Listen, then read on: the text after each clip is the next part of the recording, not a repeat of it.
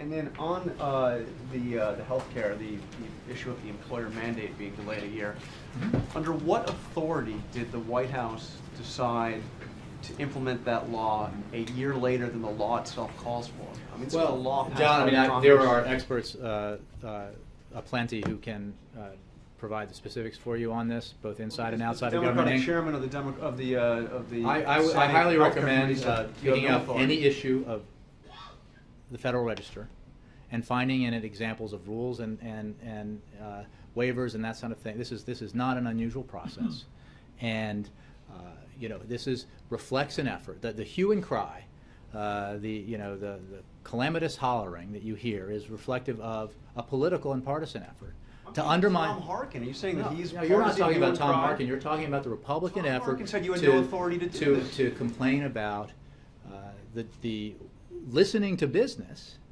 to postpone a deadline that affects 4% of businesses with 50 or more employees, when they've done everything they can to undermine the law from day one. They don't want to see it implemented. They've made that clear. So we're listening. We're being John. You can pretend this is about Tom Harkin, but it's not. And the fact is, we have demonstrated since the passage of the Affordable Care Act that we will make improvements where those improvements make sense. We will be flexible in its implementation where being flexible makes sense. I mean, everybody recently, to their credit, who's written about this has noted the comparison here to the passage of Medicare Part D, which was an initiative, a top priority of President George W. Bush when it came to domestic policy. And it passed, and a lot of Democrats opposed it, but it passed. And Democrats did not, once it passed, engaged in efforts to undermine it every step of the way. Instead, once it became law, engaged in an effort to make sure that the American people, the people they represented, enjoyed the benefits of the law.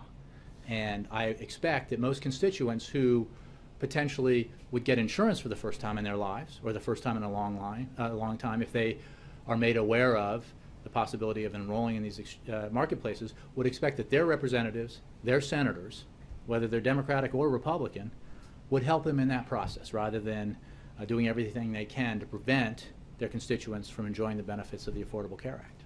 What do you say to the Republicans that did say on the issue of immigration that if the White House can simply decide to delay implementation of certain aspects of bills that pass, that you'll delay implementation of the border security? People who suggest that there's anything unusual about the delaying of a deadline in the implementation of a complex and comprehensive law are deliberately sticking their heads in the sand or just willfully ignorant about past precedent. It's just not. It's not serious. And we are going about the business of implementing this law, and we're going about the business of implementing it in a way that maximizes the benefits available to the American people, that minimizes the difficulties in the implementation process for business as well as individuals, and we're going to keep at it.